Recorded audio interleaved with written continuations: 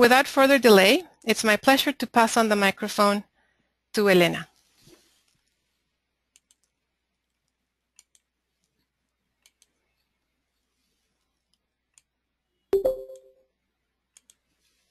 Go ahead, Elena. Thank you very much, Rocio. It is a pleasure to have you all joining us today for this first webinar of 3. And I just want to give you a very brief context to how we came to this point of being able to share these ideas with you.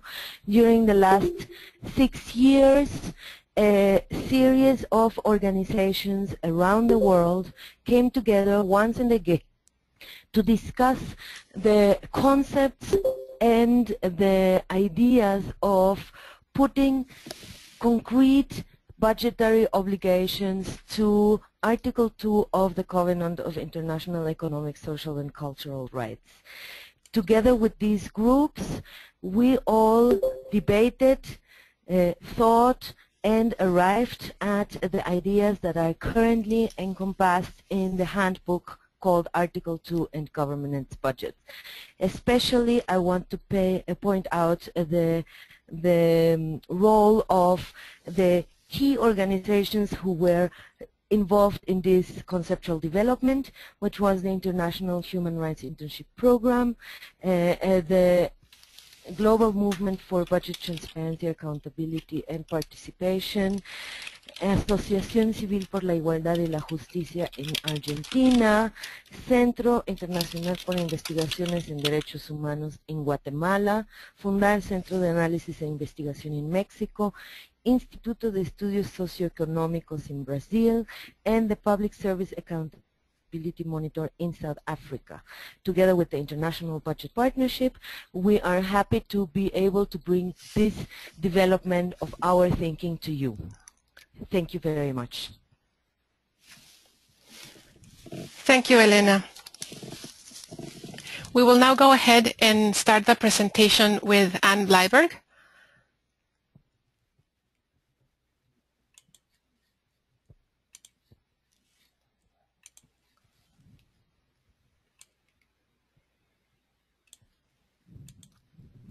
Go ahead, Anne.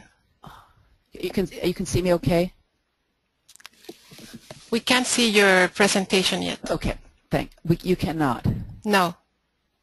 We can hear you. Now we can. Yes, go ahead. Great. Okay. So this first webinar is going to focus on the obligation on governments to use the maximum of available resources, and specifically in the International Covenant on Economic, Social, and Cultural Rights, Article 2.1. It says, each state party to the present covenant undertakes to take steps, especially economic and technical, to the maximum of its available resources with a view to achieving progressively the full realization of the rights recognized in the present covenant by all appropriate means. So that's what we're going to focus on.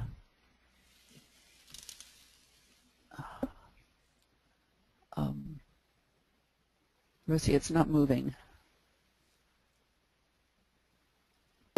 Okay. So the principal implications of the MAR obligation for government's budgets. In other words, what does MAR mean when we're talking about government's budgets?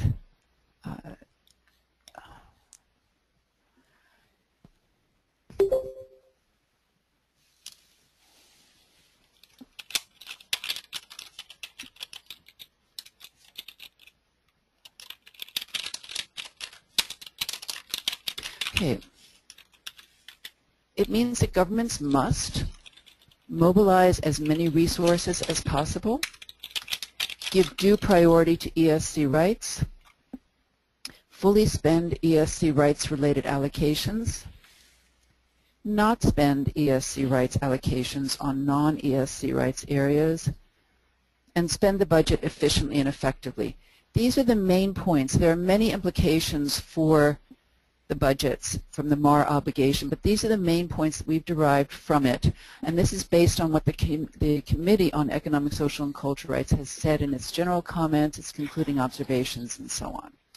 So now look at each of the bullet points in turn. Mobilize as many resources as possible. What that means is that governments must raise as many resources domestically as possible. This has implications for tax rates, tax collection, and so on. Seek out foreign assistance if that's necessary to meet its ESC rights obligations. And consider taking on debt, but consider the human rights implications both in the short term and in the long term of taking on the debt. Second bullet, give due priority to ESC rights. In broad terms, that means governments must direct funds to ESC rights areas as a matter of priority. In the discussion, we can talk more if you would like to about what due priority means from the perspective of the committee. And it also says that governments must, within ESC rights-related areas, give priority to meeting core obligations, so that, for instance, related to the right to health, give priority to primary health care.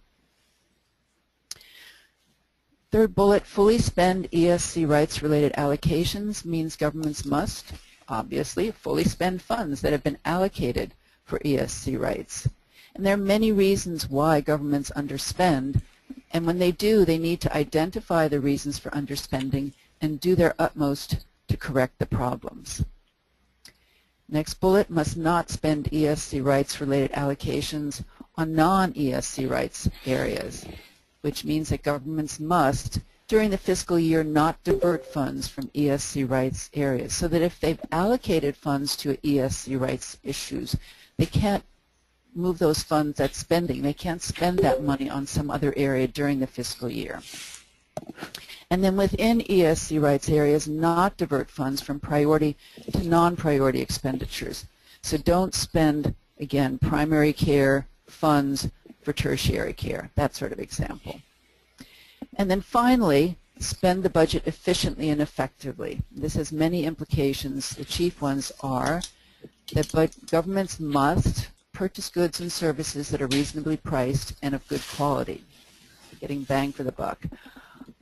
Avoid corruption. Corruption, the committee has said, is an inefficient use of expenditures, if that wasn't obvious already.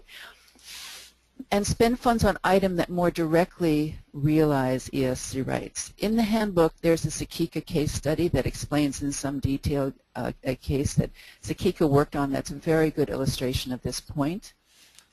And then finally, spend funds in a way that has the effect of enhancing people's rights. In other words, that's effective enhancing people's rights.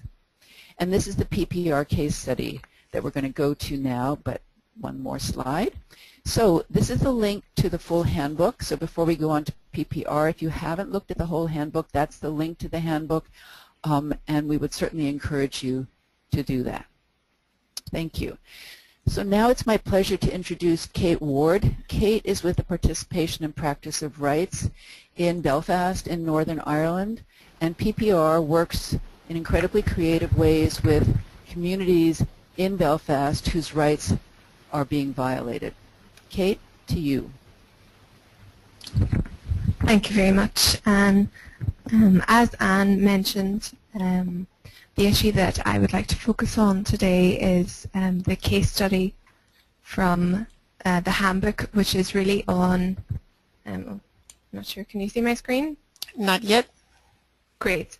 So the issue that I would like to focus on is the case study from the handbook, which is on the Seven Towers project, which is a block of flats in Belfast in Northern Ireland, and specifically on the government proposal to install PVC cladding to the exterior of the towers.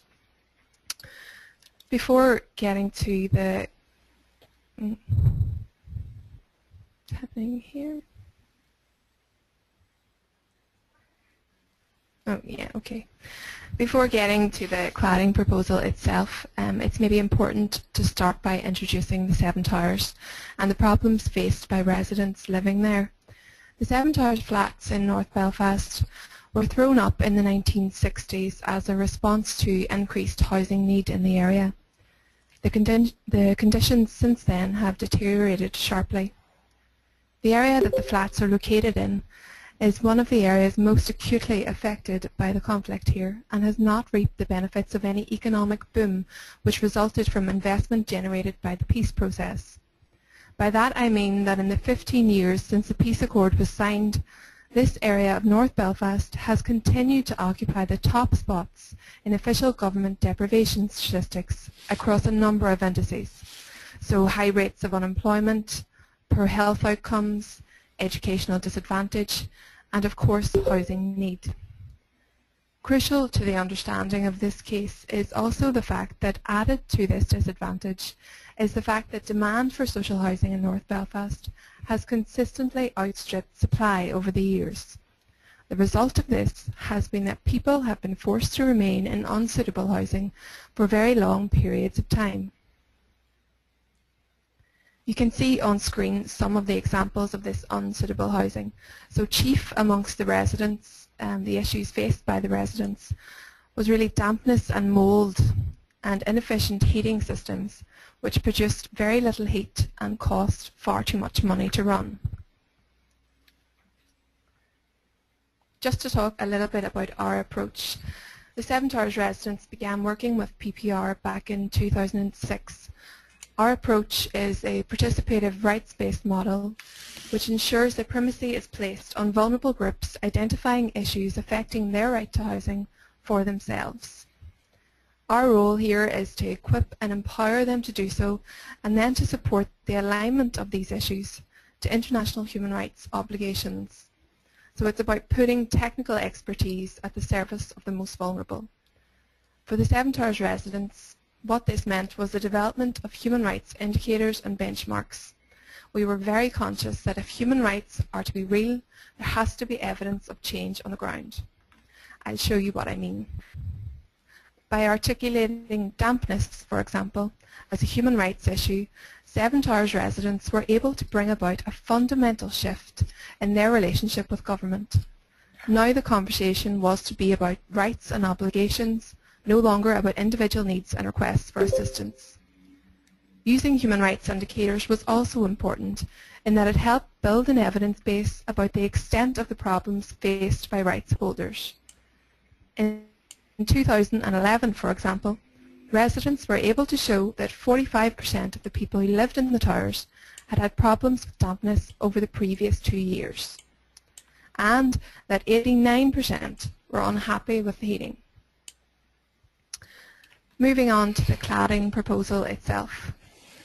Having such a clear evidence base about the manner and extent of potential abuse of economic and social rights was really, really important in assessing proposed government investment in the Seven Towers. In 2007, the government body with responsibility for social housing announced plans to install PVC plastic cladding to the exterior of the Seven Towers. Essentially, for anyone unfamiliar with cladding terminology, what they wanted to do was to hitch a giant raincoat to the outside of the building. The investment would cost £7 million, and the residents, despite their work to make visible the issues they faced, were not to be involved in the development of the plans.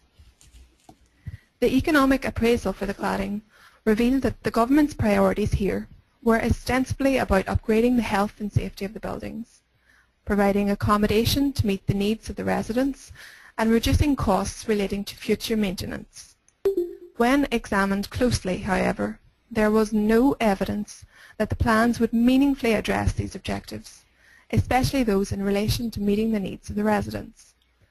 Under scrutiny from the residents, the housing executive, the body in charge of housing here, conceded that the plans were not about addressing problems with poor heating and dampness. To be very honest, this was par for the course, and indicative of a pattern of government spending which reflected a decision-making structure which excluded residents and their issues. In the previous 10 years, for example, we were able to find out that the total spend on maintenance in the Seven Towers had been over £3 million. Despite this, none of the spending had been directed at improving the heating or targeting the dampness problem.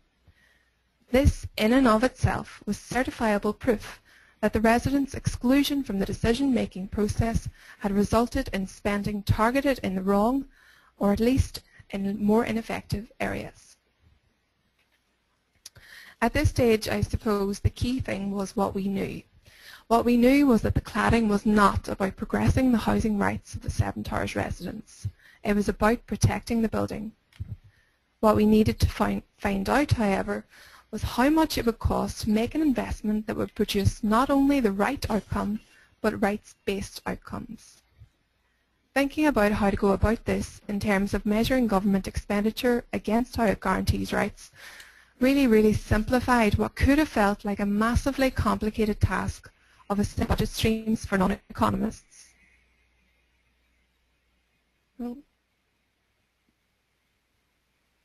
A key rights issue, for example, that we were concerned with was the fact that 89% of residents were unhappy with heating. Despite the poor heating system the residents had, they were very aware from their family and friends and neighbours living in other areas that there was a government heating replacement system replacing the Economy 7 heating, which is what the residents had, with a more efficient gas-based heating system. We needed to find out how much it would cost to install this system in the Seven Towers, and we needed to make an economic argument that there was a much better alternative. Knowing exactly what information we needed really simplified the process of finding it. We were able to find out the cost of converting to a more efficient and effective heating system, and the monetary savings resulting from this change. Using this information, we were able to estimate the total cost of upgrading the heating system in all 384 of the flats in the towers would cost under £2 million.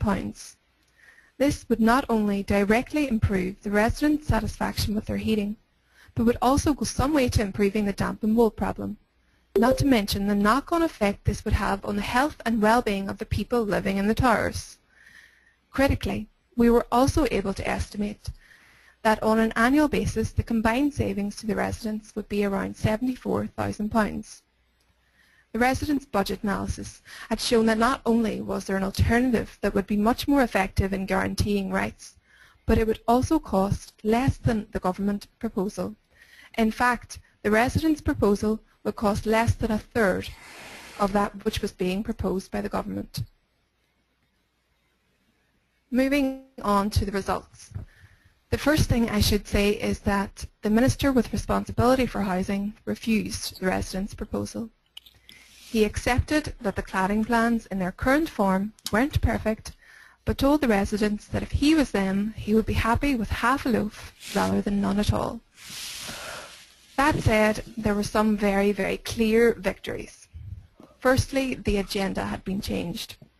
Resident-identified rights issues like heating and dampness were now visible and on the agenda.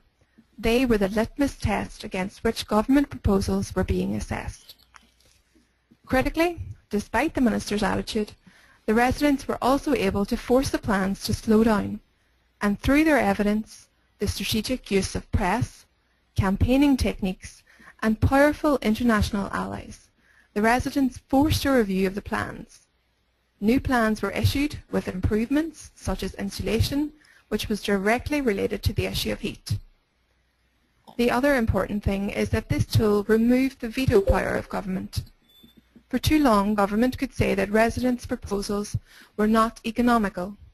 Now residents were speaking their language and knew that their proposals didn't add up. I know that I'm running out of time, but I'd like to leave you with before I leave you with some key points, I wanted just to show you this. It's a quote from Mary Robinson, who at the moment is the UN Special Envoy for Climate Change. Very often, the challenge to government decision-making, especially when it's about resource allocation and expenditure, is viewed as bullshit and obstreperous. Indeed, these were some of the accusations levelled at the residents. Holding government to account for rights and testing their expenditure proposals in this manner, however, is neither of these things. Specifically referring to the work of the residents in the Seven Towers, Mary Robinson said that this process creates tension, but it's a healthy tension, necessary for the creation of a healthy democracy, which is about ensuring public decisions are taken on the basis of transparency, accountability and participation, which ensures that it leads to outcomes for the most marginalised. The last thing I wanted to show you today is some key points, which if you remember nothing else about this presentation, please let these be the points you take away. From our experience, the key things to remember is that you need to involve the right people. It sounds very, very simple, but it is often overlooked. The participation of the affected group is essential. They have the expertise. Measure the right things. Developing an evidence base as to the extent of economic and social and cultural rights failing is critical to both assessing the effectiveness of government expenditure and challenging it. The last thing is keep it simple. If you're doing 1 and 2, then 3 should follow naturally. But there is a temptation to get lost in confusing budget streams, and in my experience, keeping it simple gives it added impact. Rocio, can I hand back to you? Yes, thank you very much, Kate. Well, now we will officially open the floor to questions and answers. So please feel free to raise your hand if you have a question, or you can use the chat box below to type questions for our presenters. We had very informative presentations, so I'm sure there will be comments from the floor.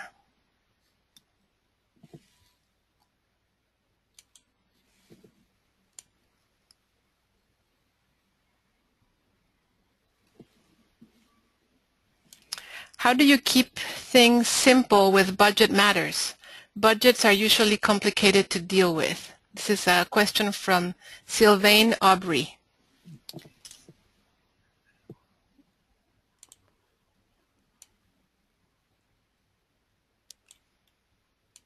Anne, Elena, or Kate, you are able to speak. If anybody wants to take that first question, go ahead. I'm happy to take it, Rocio. Go ahead.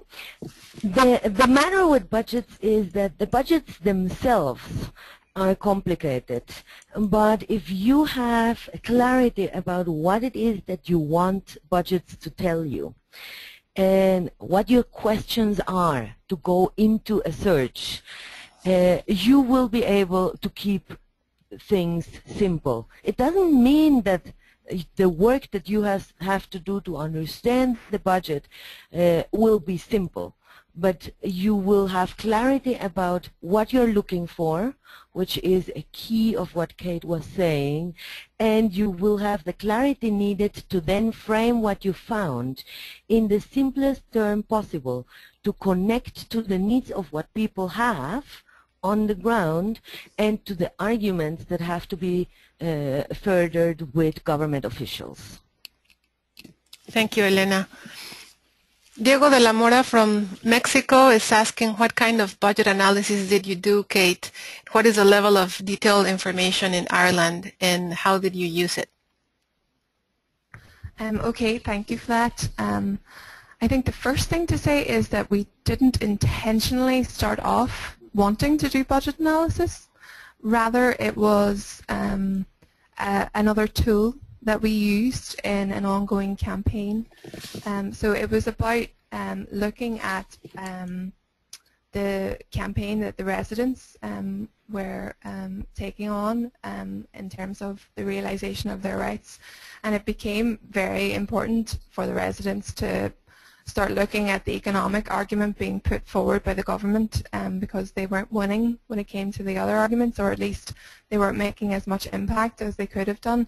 In terms of the information which was available, yes, there is quite a lot of information available, but often it's very difficult to get it, and that's something that we have increasingly found in terms of our work at PPR across a number of different subject areas, that whilst we do have legislation such as freedom of information legislation, governments are becoming much more hostile and much more reluctant to give that information because people are using information as power in terms of their use of tools like budget analysis. Thank you, Kate. Karen Ben Zeev is asking whether, also to Kate, whether in your project Article 2 was specifically referred to. I don't know if this is clear enough, Karen. If you don't mind, you can ask, I can unmute you and you can ask your question. Karen, go ahead. Okay. I was just referring to whether Article 2, referring to Article 2 was a specific line in the campaign or a way of engaging with decision makers. Okay. Kate? Yeah, definitely, 100%. I suppose the way that I present it here is to try and make it more real in terms of the work that the residents were doing on the ground.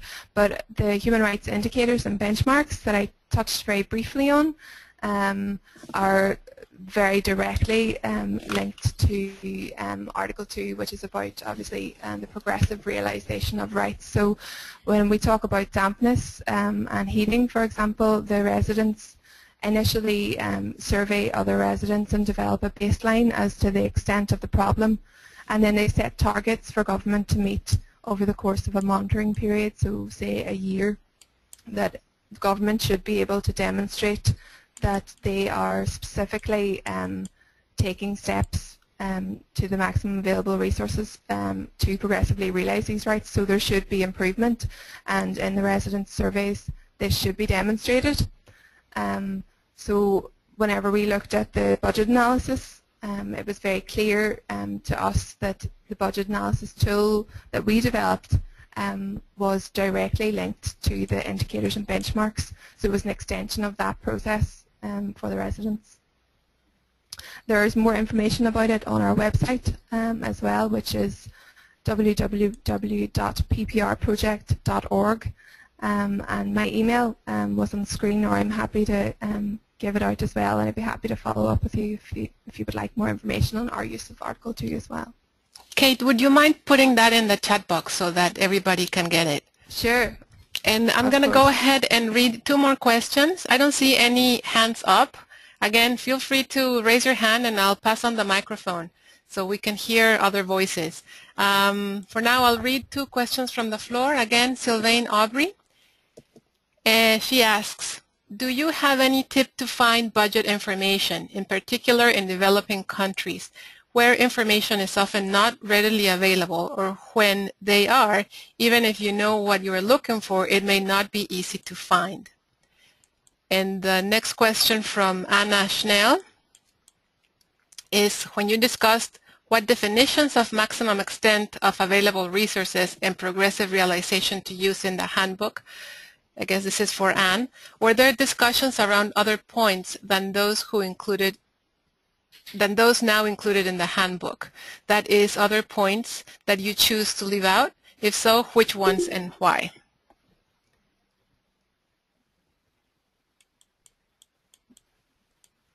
Kate and Anne, you can go ahead. Rocio? Yes? I was thinking of jumping into the question of how to find information in developing countries. Go ahead. I think that the main challenge for finding information in developing countries is the resistance that we often face from government officials that do not want to feel being under scrutiny by citizens. Mm-hmm. Ultimately, information exists depending on the country to varying degrees, but it is a fact-finding mission. It is the effort of trying to understand the problem that you are addressing, to what kind of government intervention or what level of government intervention or what sectorial intervention or programmatic intervention it is related.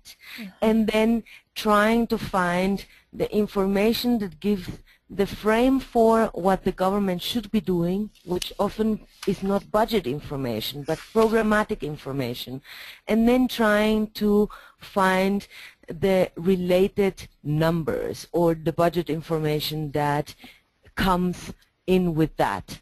So this is often, besides a fact-finding mission, it is also a somehow evolving dialogue with government officials in order to understand what is available and how we can get hold of what is available.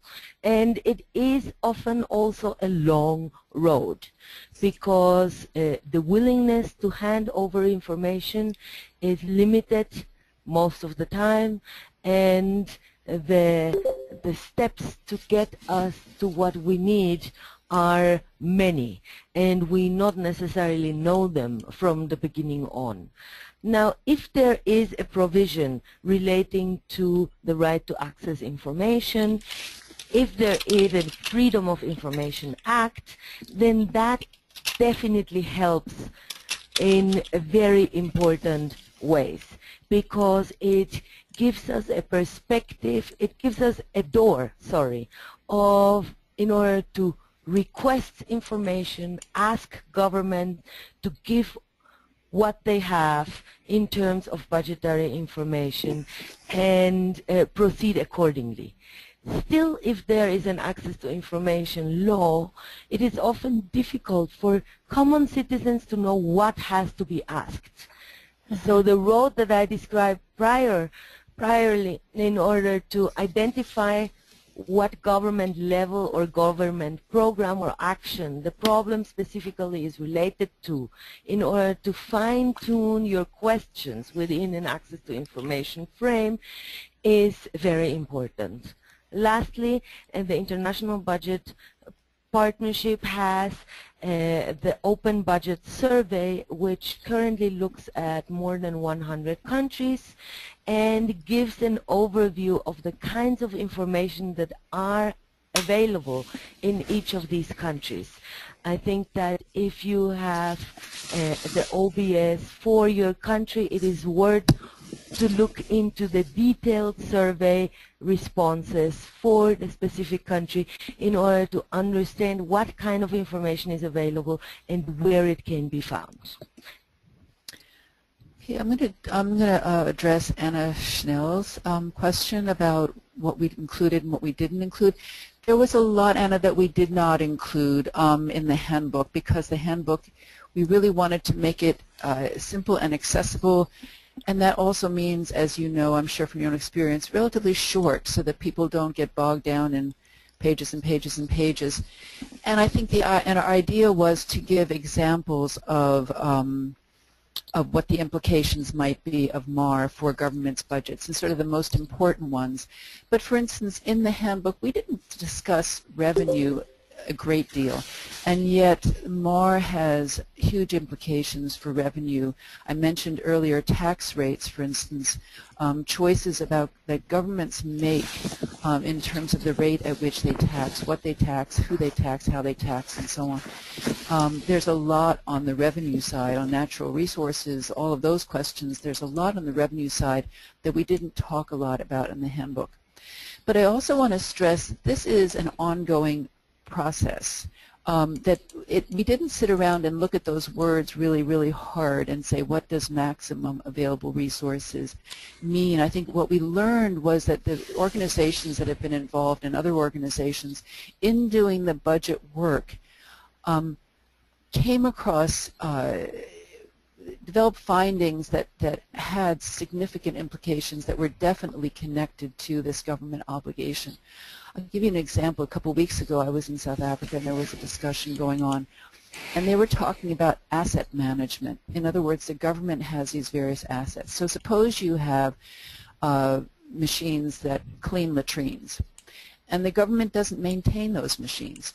And so the latrines don't get cleaned because the government is failing to allocate money to keep the machines working. That failure of asset management is arguably a failure to use the maximum of available resources, because those machines are resources, but they're not being used efficiently and effectively to realize people's rights to sanitation in that case. And that was, again, that was sort of like, oh, this is a learning in the process, just talking with people about different issues that they've encountered that relate to the government's budget. We're developing an increasingly elaborate and sophisticated understanding of what the implications are of this obligation. And this obligation is a very, very powerful obligation that I think the more we get into, the more organizations get into digging into the government's budget and looking at that obligation, realize that it is very powerful. Thank you very much, Anne. I'll now give the word to our colleague Yogesh Kumar from India. Go ahead, Yogesh, we can hear you. Thank you. Thanks, Helena and Kate. It was a very interesting presentation you provided about the engagement of resident of a particular housing colony and how they could really empower themselves to talk to engage with the government. So this is very interesting case. I really enjoyed listening to, and also the framework provided. I think I would like to elaborate a little more what Helena mentioned, that in most of the underdeveloped countries or developing countries, empowering citizens with knowledge and information is extremely important and challenging task. Right to information, as you mentioned, has been enacted in many of the countries, but when the information is provided by the government, it cannot be deciphered by them. Therefore, there is a role of the civil society to see that how it could be done. The economic analysis, as you mentioned, has to be supported by the civil society organizations in a big way. I think we also need to look at number of tools which can help people identify their own issues in a more, I would say, systematic manner that they can dialogue with. Whether it is social audit, citizens report cards, consultations, that also become an equally important part in this whole process. I'll just give a simple example how, as you said, the maximum budgets are being misused or affected in India. There is a more provision of resources for construction of school buildings than provision for hiring teachers. So ultimately you have infrastructure, but you don't have trained teachers who can teach. It is under the Right to Education Act, but that's what the situation is. And there could be number of such examples. So I read the book also. It's very useful, and so these are few observations. So how do you, my question is that do you consider empowering citizens with different tools also essential part of it, and what would be the expertise available within the civil society that can connect with the people to give them analysis? That's I would like to put forward. But thank you. It was very wonderful listening. Thank you, Yogesh. Thank you, Yogesh. That was very interesting. First of all, I totally agree with everything that you said. It's been my role within PPR is a policy and research role primarily, but also I'm very fortunate to have colleagues who have a developments background who would work extensively with residents in order really to get to that process. It's the development of skills, the use of a variety of different tools, and that goes right back to you know, someone who initially doesn't want to talk about their housing, doesn't want to take any steps at all. You know, I've met with women who didn't want to talk about dampness in their home because they were embarrassed, right up to people having a very, very bad experience of interaction with government bodies, who often blame them for the problems that they had in their own housing. So how do you move from that position to a position where you have activists who are questioning government on a range of issues that previously they were unfamiliar with? And part of that is about looking at the role of Article 2 in comparison with the role of other human rights principles. So looking at the obligation to ensure that rights holders can meaningfully participate in decisions which are made. So looking at the provision of information and remembering that government not only have an obligation to provide information, but to provide information in a manner which is accessible to people so that they can make informed decisions about their rights. One of the other streams of work that we do in PPR is with mental health service users and carers, and in their work they have been really focused on the issue of participation and the issue of assessing information provided by government, and they have developed some participation indicators. So they measure the information provided by government against a set of international human rights standards, and then report back to government and request changes based upon that to ensure that they can participate. So that could be one of the tools that people could use. There's some more information about the participation indicators and the work that we do in mental health on our website as well, and there's been a few academic articles written on it as well, which I'm happy to signpost people to. But in terms of the wider issues, in terms of the sector, how do we pass on that expertise to people? I think that's something that, broadly speaking, we are learning and is necessary in terms of even today's webinar, looking at best practice examples elsewhere and translating that into tools that can be used in our own societies. Certainly that's been something that PPR have done. We've always looked outside of what's happening here for examples of what's worked well elsewhere and borrowed from there and adapted. So I think just continue doing that. I don't know if Anne or Helena have any thoughts on that as well.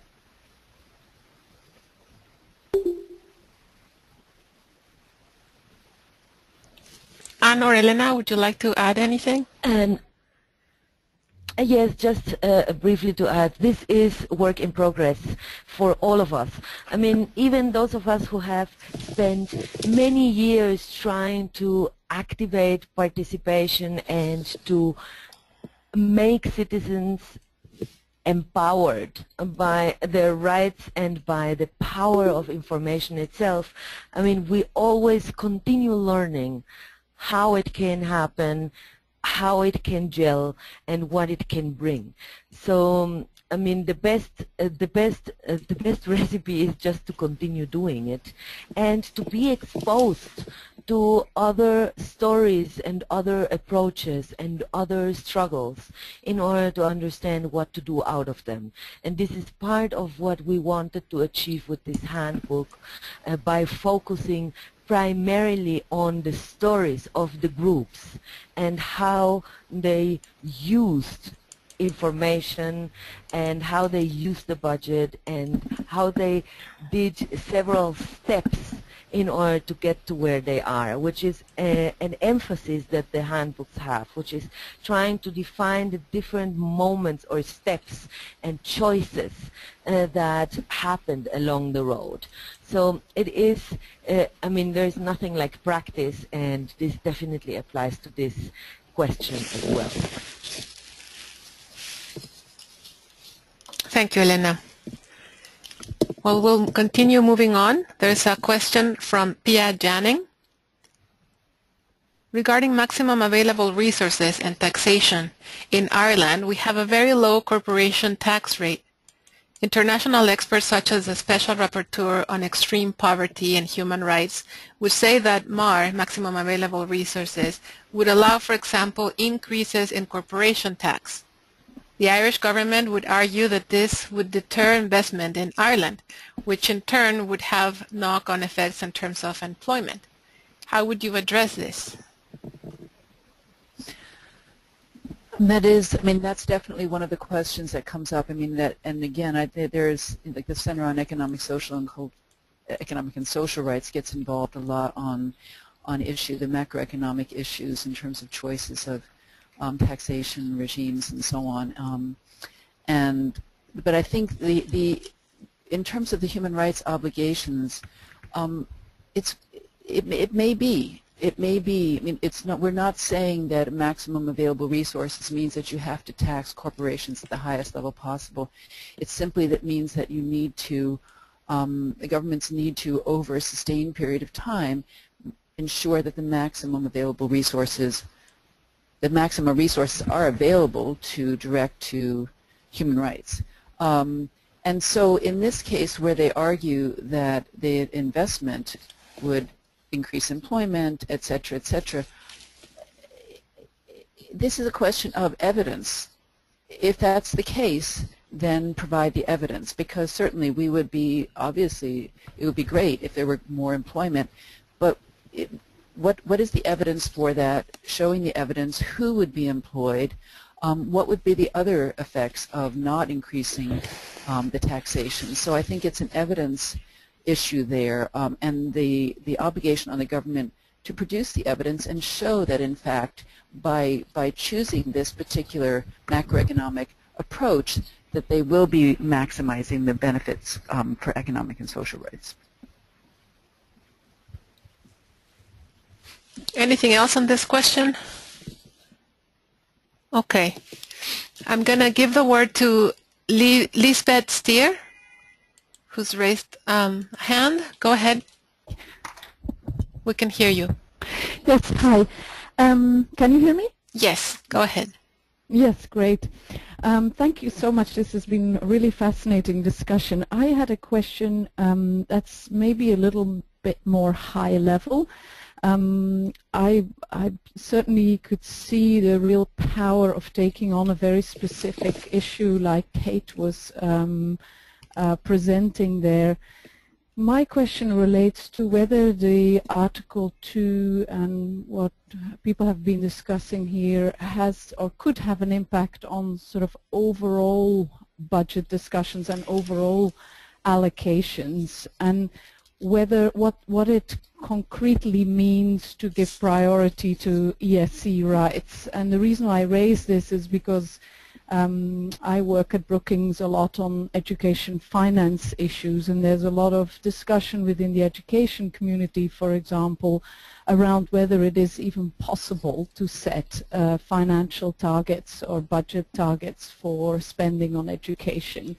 And we do a lot of work also more nitty-gritty on where the money is going and whether it's reaching the poor and so on, which you can also do. But can we say anything about how much government should spend on those ESC rights in a sort of aggregate? And I was wondering whether that had been discussed and whether the group had come to the conclusion that actually you can't really do this, but it would be good to get some views on that.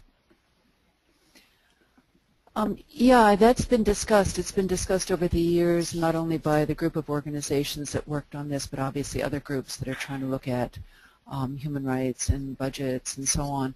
And I think that gets back also to this issue of, well, what does the committee mean by due priority, which is a very vague term. The committee is not made up of economists, and so they say due priority and not necessarily from a perspective of informed economics. But in our work on those broader scale issues, in fact, there doesn't seem to be a lot of difference in terms of the issues that you're talking about and looking at it from a human rights perspective. I think in this case, it would be a question of making sure that the human rights framework is the framework that the governments are responding to, that they have these obligations. And so, for instance, the Committee on Economic and Social Rights, when they've talked about due priority, they'll give a few examples. They say, for instance, one of the ways that they themselves will assess whether a government in its report to them is giving due priority, say for instance to education. They will look at sort of international benchmarks that might have been identified, or regional benchmarks coming, for instance, from the Abuja Declaration or other declarations and so on, regional agreements. They will look at what is being spent on education in comparably situated countries. So that if you are Guatemala, they might look at Honduras or El Salvador or whatever to see. In other words, they themselves recognize that due priority is vague, but on the other hand, they are trying to sort of pin it down. But again, I think that the calculations that people looking at education financing would look at are exactly the sorts of very useful calculations and the very useful sorts of questions that have a real bearing on whether a government is meeting its obligations. Certainly when we were looking and trying to analyze more what MAR meant I myself did quite a bit of reading from whether it was Brookings or the World Bank and so on, recognizing that a lot of the issues that you're concerned about are exactly, they go to issues of, if you look at the right to education, availability, accessibility, non-discrimination, and so on. Where are the resources going? Who's benefiting from the resources? What is the quality of the education? It isn't enough that more classrooms are being built. Where are the teachers? What's the quality of the education that's being provided, and so on. So the standards of availability, accessibility, both physical and economic, quality, culturally acceptable, and so on. Those are the human rights standards. And then the question is, you know, if you look at the budget, how does that shake out in terms of the government directing resources to ensuring availability, ensuring accessibility, non-discrimination, and so on. Thank you very much. Karen, I saw your hand was up. Do you still have a question? Raise your hand. If not, we'll move on to the questions written on the chat box. Okay. Sylvain comments on two topics, on taxation and then on the definition of expenditures on non-essential items. She says, on the question on taxation, I wonder whether the issue of non-retrogression can be helpful. Also, whether making sure that the taxation is progressive may be a bottom line all governments have to fulfill. And she continues on, this is a question for Anne. How do you define expenditures on non-essential items? For instance, for education, expenses toward teachers' salaries are often above 90% of the expenses on education. Some think it's too much. Some think it's normal or too little. Are there principles that we can draw from in Article 2 to have guidance on this, or is it more ad hoc? It can differ from a right to another and from a situation to another. On that last question, that's absolutely right. It does vary. I think it's really, really essential to know your issue. You know, if you're working in the education area, to know what the issues are. If you're working in a particular community or a particular country on education, to know what the issues are there, because you can't look at the budget by itself. You have to look at the budget in context. So in a certain context, 90% of the budget going to salaries may be appropriate. In other contexts, it may not be. If, for instance, there's a good, if the classrooms are really crowded and you need more buildings, then maybe 90% going to salaries is not the appropriate balance, but it really depends. I mean, education is very staff heavy. I mean, you have teachers. So it's not, the human rights doesn't give you a formula. Human rights gives you a framework and standards. So I think when we were talking about, for instance, non-essentials earlier, it was looking at things like if you look at the ratio, for instance, of actual, say, teaching staff as opposed to administrative staff, or if you're looking, and how heavy is the administrative staff as a share of the budget, and in that particular context, knowing the situation, are there a sufficient number of administrators, or are there too few? You really need to know the context to understand what the figures are that you're looking at. And also we were thinking more about things like money going to expensive new cars, or sending people flying off to workshops here and there that they don't necessarily need, which, and it's not particularly helpful to increasing the quality of education in the classroom. But again, it's knowing the situation very well and then looking at the budget in that context.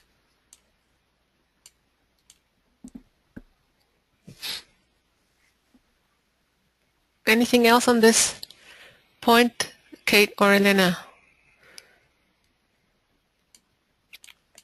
Participants are also asking for materials.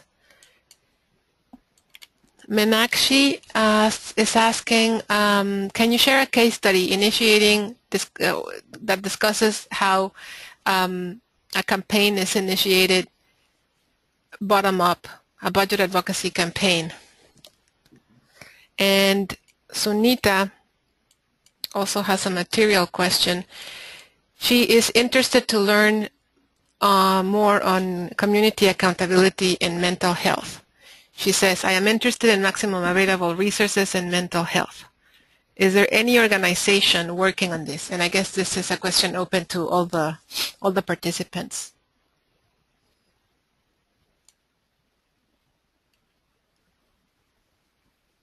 Rocio, can I jump in on the case study of a bottom-up campaign? Definitely. And the IBP has been developing throughout the last years a series of case studies which are called from which are from action to impact or learning for impact, and they are available on the website. It is like on the IBP website, it is like the first banner that appears, which talks about these case studies. I want to give one specific example that I think talks exactly to what the question was posing, which is the example of the work of the Social Justice Coalition in South Africa. The Social Justice Coalition started looking at sanitation in the townships around Cape Town, because they were reaching out. I mean, they are a mass-based organization working specifically in Khayelitsha, and they were gathering information from the residents about the dangers of using the portable toilets that serve as toilets in these facilities, in these townships. For those of you not familiar to South Africa, townships often do not have toilets in each of the houses, but they have toilets in specific places where everybody has to walk towards these facilities in order to relieve themselves. So what they were gathering from the communities was the problem with these conditions, because often some of the toilets that were closer to the houses were not working well, and thus people had to walk longer distances at night, and this led to a series of dangers like being attacked or being raped in the case of women while going to the toilet. So they started looking at what the government's obligation was in terms of maintaining these facilities, and started uncovering a series of problems ranging from the fact that there was no money allocated to maintain these facilities, all the way to the fact that once the money was allocated, the job of maintaining the toilets was handed out to private companies who were not taking care of all the toilets, who were not taking care of them in the frequency that they should, etc. So this battle is going on, but it came out of a very concrete problem at the community level and has been filtering upwards in order to identify the budget issues and the systemic issues that are involved in the problem and that have to be corrected in order to address it.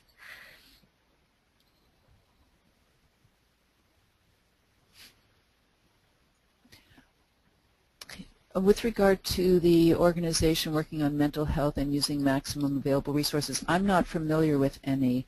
I mean, I know that in the area of health generally, there's an increasing use among a number of organizations of the human rights framework to look at issues of health and the budgets, but not specifically mental health, though I imagine some of the experiences from the broader health area might be relevant to the mental health area. It's also an issue that's in the media in the U.S. These days. The resources allocated to mental health, especially at early ages in life. Budget groups in the U.S. focusing on health would be a resource, but I don't have a name, but I know it's something that is very actively discussed these days in the U.S. But not from a human rights framework. So yeah. Yeah. Absolutely.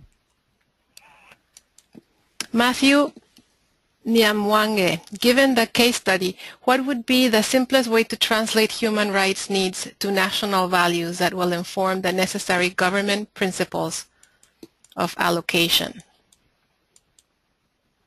I'll read a few questions and then we can group them and then you can answer them. Again, Sylvain Aubrey, in follow-up to my question, and also follow up with the taxation issue. One issue with Article 2 is that when we apply it in practice, people can argue two opposite policies, which they say they do in the name of Article 2. For instance, some people may say raising taxes is in line with Article 2, and other people will make the exact opposite argument. Both will use evidence, but different evidence. Same with the expenses of teachers, administrations, etc. What's the solution on this? I think that's a great question. Yeah,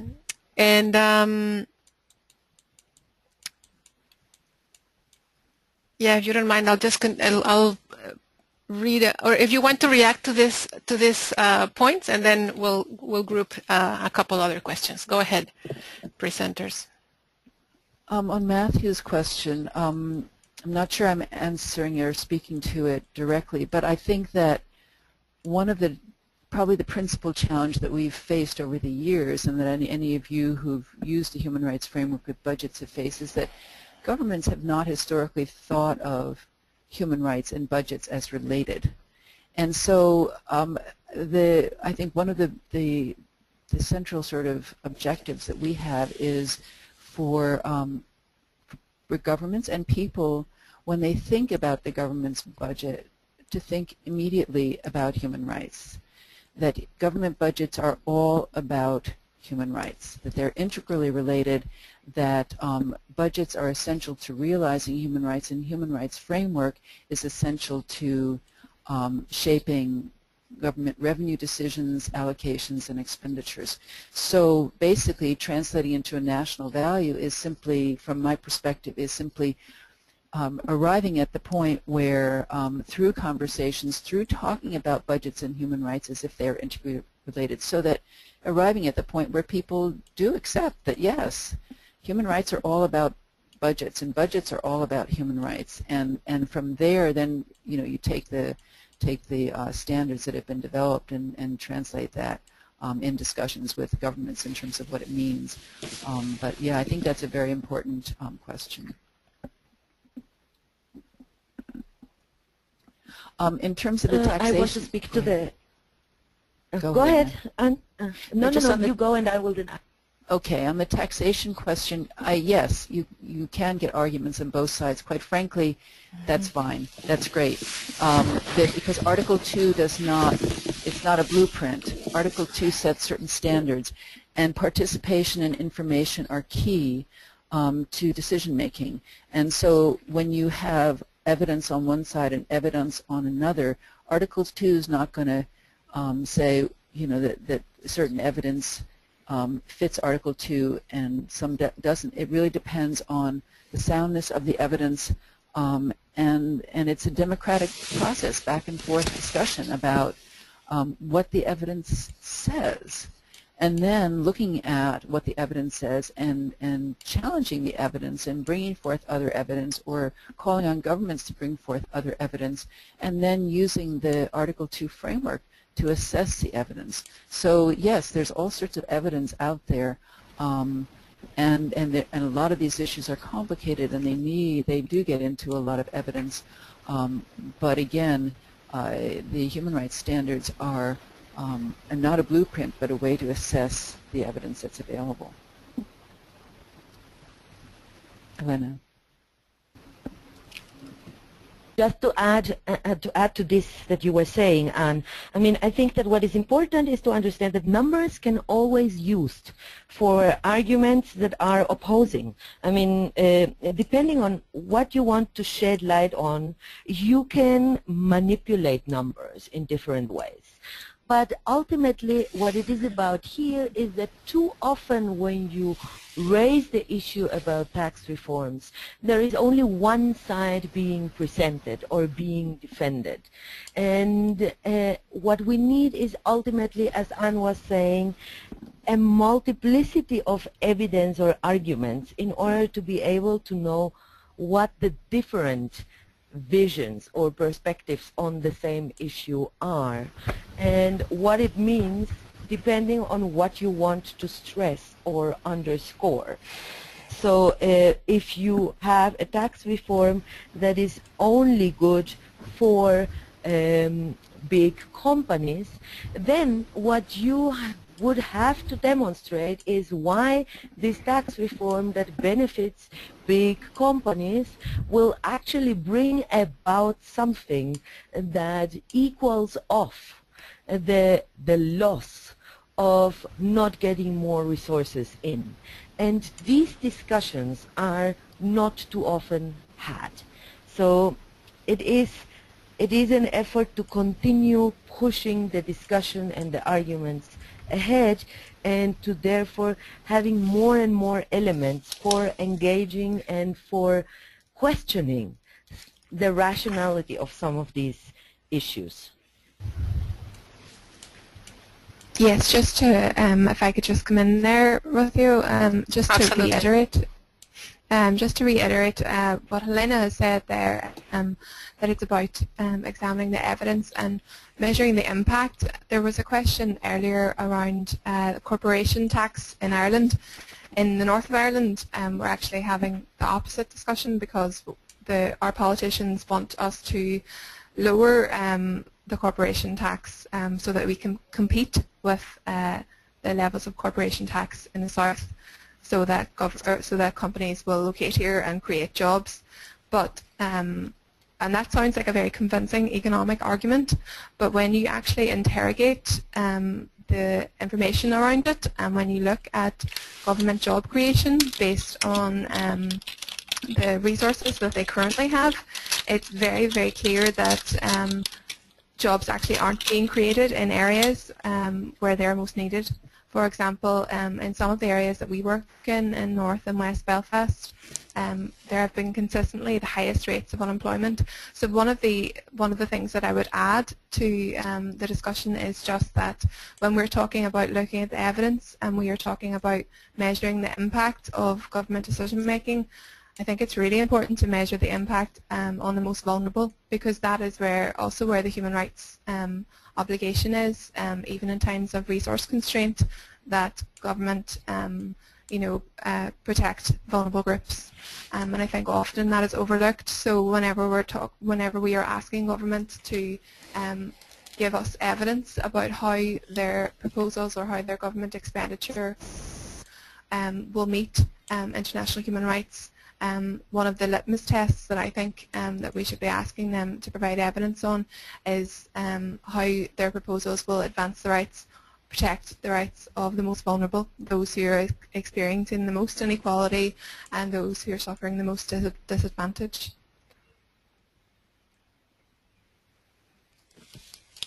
Thank you, Kate. There's a few more questions from the floor. There's one on gender budgeting and one on maternal mortality.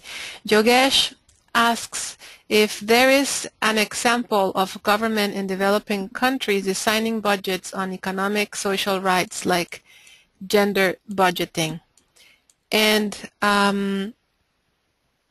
Emmanuel Camonio asks, what can be done to ensure governments use human rights lens to reduce maternal mortality? We have already the Abuja Declaration, a 15% budget allocated to health. Unfortunately, few governments have met the percentage requirement. We have MDGs 4 and 5. Few governments are closer to these targets. What can be done? Would you like to react to those questions? On the first one, governments designing budgets on socioeconomic rights, I'm wondering whether we might be able to call in Diego de la Mora on Fundar's experience with the Mexico City government.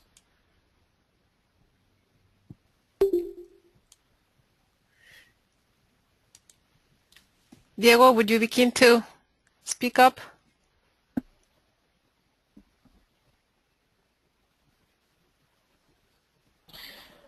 Sorry, I was away for a second. Can you repeat the question, Diego, was that there was a question from Yogesh Kumar. Is there an example of government in developing countries designing budgets on socioeconomic rights? And then I thought of the Mexico City experience and thought maybe you might be able to speak to that. All right. What happened with the Mexico City was that one of the was to develop a human rights budget or a human rights budget approach. And so what we tried to do was to develop the action lines of the program and to mix them with the activities that the government already had in their budget programs. It was a really difficult task, and our approach was that if we wanted to really build a human rights budget, we needed to address all of the lines of the program and put them into the public policies of the federal district government. And the result of that was that we worked with a lot of the institutions of the government, and some of them took the advice and tried to change their policies and how they did things, but most of them did not. And at the end, what they end up doing was that they saw the budget as it was, and they say, this is human rights related, so we're going to count it as a human rights budget. And they did that for 1 or 2 years, and then they have forgotten all that initiative, and now they don't have a human rights approach to the budget anymore. Oh dear. Thank you, Diego. You're welcome. Can I add to this? Of course. So what is important to take away from the experience of the Mexico City government is that it is incredibly complicated to try to change the logic in which the budget is formulated. I mean, and this has happened also with gender budget initiatives all around the world. The budget is a technical instrument which is put together by technical people who do not necessarily care about or understand, let's not say care about, but understand about human rights. Often they don't even understand about the programmatic context of the budgets that they are developing. I mean, the program people within governments speak a different language than the finance people within governments. And so trying to bring these visions together is actually a very, very challenging process that eventually leads to exhaustion. I mean, in the case of Mexico City, one of the challenges is the cycle that repeats constantly, which is the budget cycle, and the way of making sure that what you did the first time carries over into the second, the third, and so on. So what I want to say in regard to this is that it might be easier to look at specific issues and to look at broad obligations, which is what we tried to do by focusing on Article 2, instead of trying to look at the full context and content of human rights for all of the budget. That is just like almost an impossible task, and it faces these problems that I was pointing out. Nevertheless, if you focus on more specific issues like maternal health, which was one of the questions that was coming up, you could actually identify what it is that good human rights standards in terms of the definition of policies for maternal health would mean by looking at other documents that define this context, like it is, for example, the general comment on health developed by the Special Rapporteur of Health at its moment, or more recently looking at the technical guidance for a human rights-based maternal health approach, which was also issued by the UN, in this case by the Committee for Human Rights. And I think that if you pick specific problems and look at what would be the right human rights approach for that specific issue, then it is easier to work towards human rights criteria in the budgeting of that issue. But if you want to tackle the whole big government, it becomes much more of a challenge, because it means uprooting the way in which budgets are done. And while systemically that might be what is needed, it will just not happen in practical terms. Thank you very much. We have 10 minutes remaining for this webinar. I'm going to read some resources that have been shared by participants, and then we'll go ahead and grab the last grouping of questions. Matthew Nyamwange from Kenya says, in Kenya we have the Women Enterprise Fund. It's a semi-autonomous government agency in the Ministry of Devolution and Planning, established in August 2007 to provide accessible and affordable credit to support women to start and or expand business for wealth and employment creation. And Pia Janning says, in terms of case studies, if anyone is interested, you could also look at the Rialto Rights in Action group in Dublin, Ireland, which have faced similar issues to the Seven Towers and have used human rights language to hold governments accountable. Thank you for those recommendations.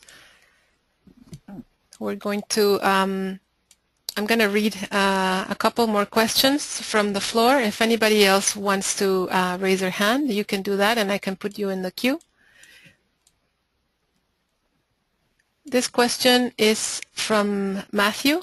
In Article 2, what are the best ways to reduce unnecessary expenditure by government officials in a country, changing the theme of expenditure from recurrent to development expenditure?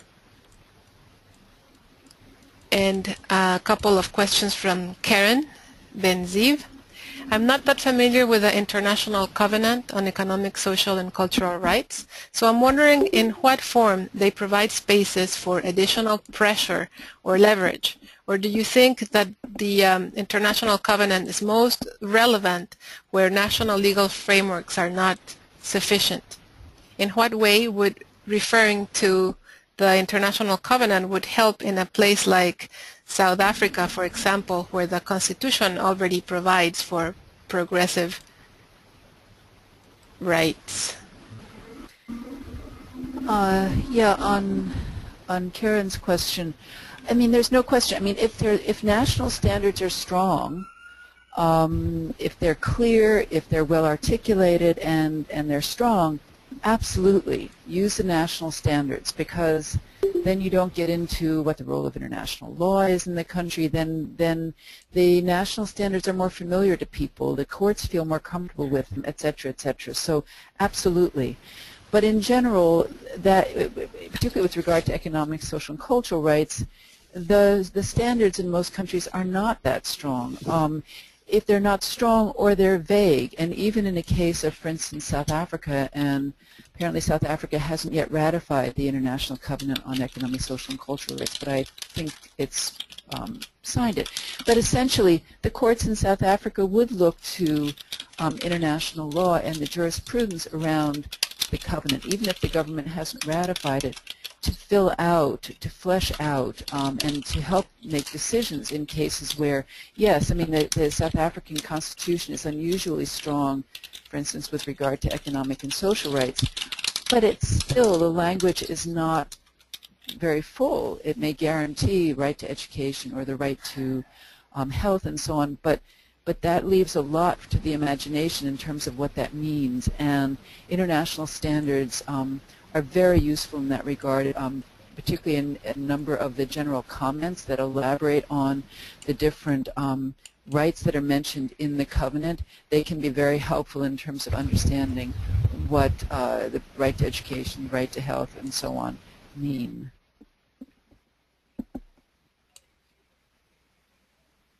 If I could just come in briefly on that point, just to reiterate Please. what Anne said, and also I think this is often unarticulated maybe when we talk about international human rights law, but from our perspective there are two additional benefits as well of discussing international human rights law, and especially the Covenant, when we're talking about national or very local issues. The first is the impact that it has on government.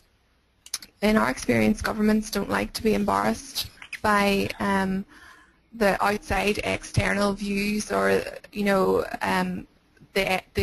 some expert from somewhere else talking about the international human rights obligations that the state is under, which is why in our work with the residents we often held international hearings where we would bring international experts along, and we would consistently be going to special rapporteurs or to members of the committee with what was happening on the ground here to make it relevant to them and to keep that pressure on the government. So from a campaigning point of view, it was very important.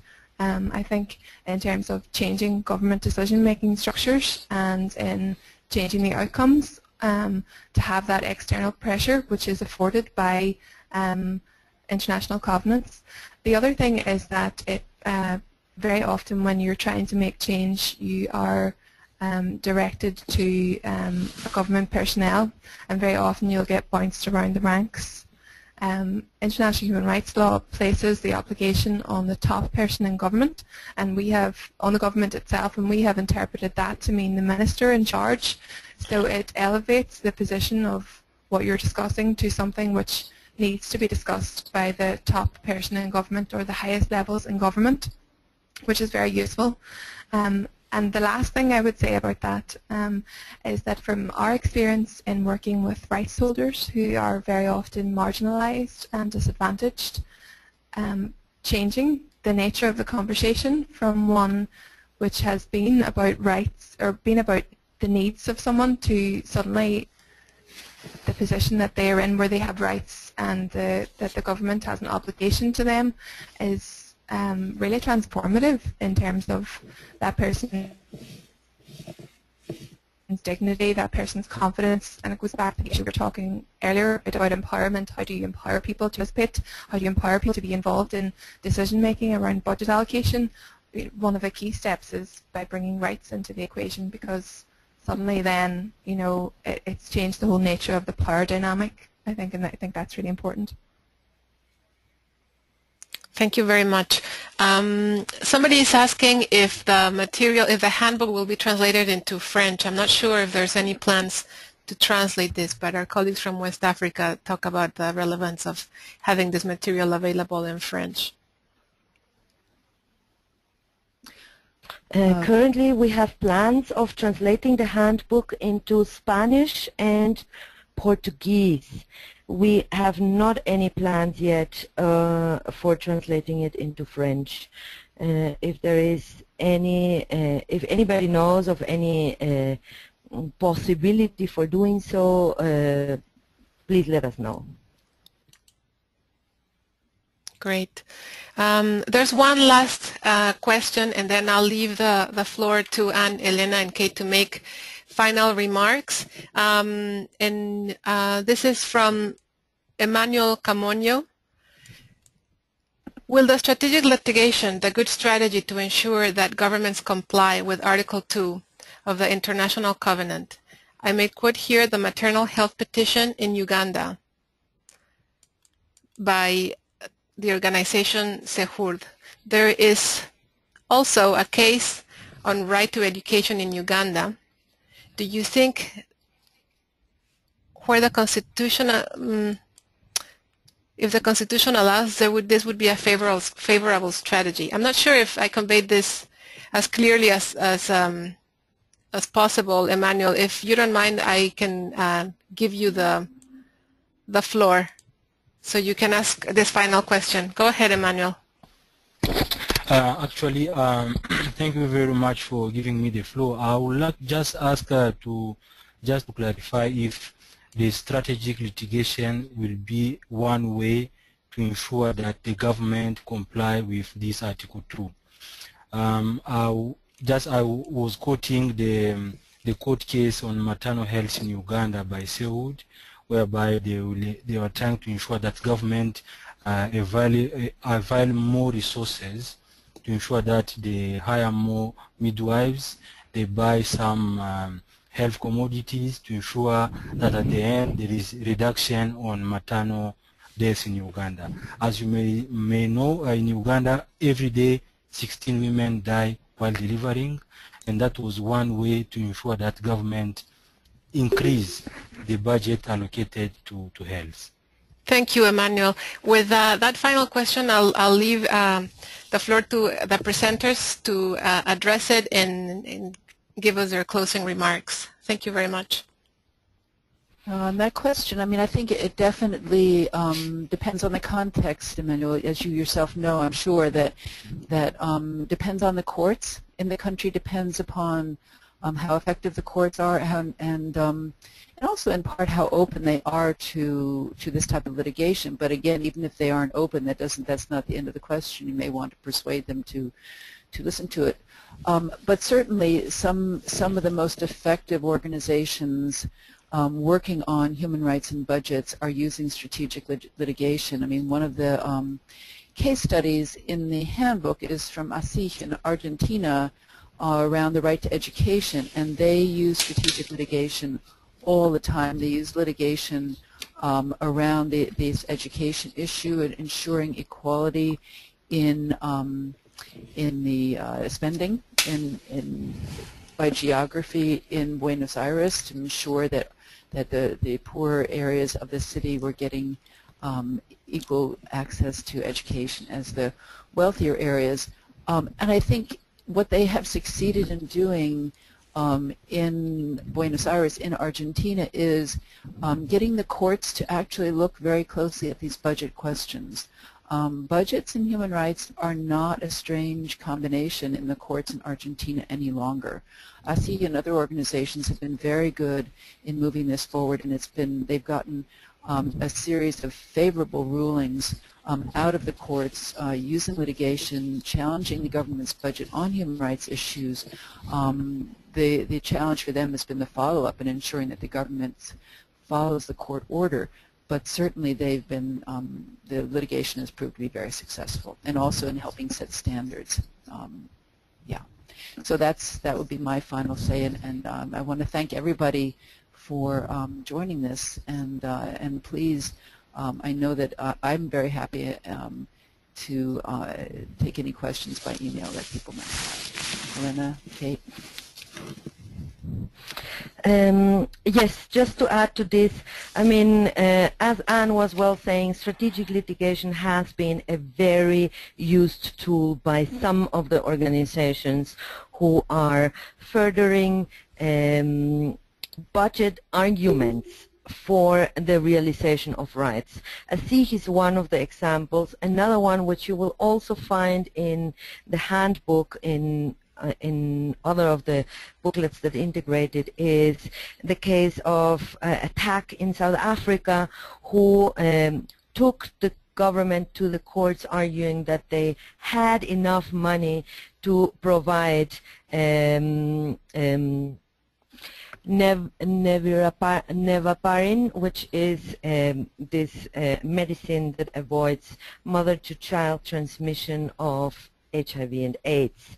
And there the argument was that the government was basically not respecting the right to life and the right to health by failing to put in place a program that could provide this life-saving drug. And one of the arguments was demonstrating that the government had the resources to provide that drug. So budget arguments are strong pieces in strategic litigation, wherever strategic litigation is a good route to follow, as Anne was saying.